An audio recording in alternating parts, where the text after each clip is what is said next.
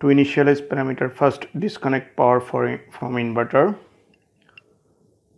Wait until the display turns off. Now press display or menu button, change data and OK button at the same time. So you can change data, menu button and OK button at the same time press, and reconnect the main power supply while pressing the keys.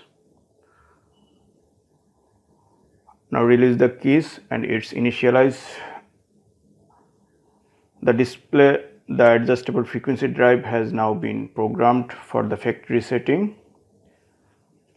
If you need to lock all parameters, then you need to enter into the parameters 18,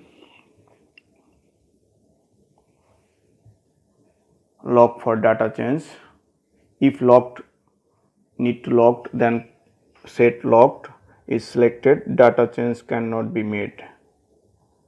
So you cannot change any data or any parameters.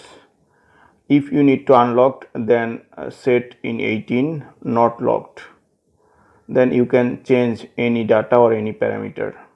So here you set not locked. Now you can change any parameters and set this in any machine, and you can program or setting parameter as per machine requirement. After parameter setup complete, you can again lock the parameters in 18, lock for data changes. So in this way we can use this VLT5000.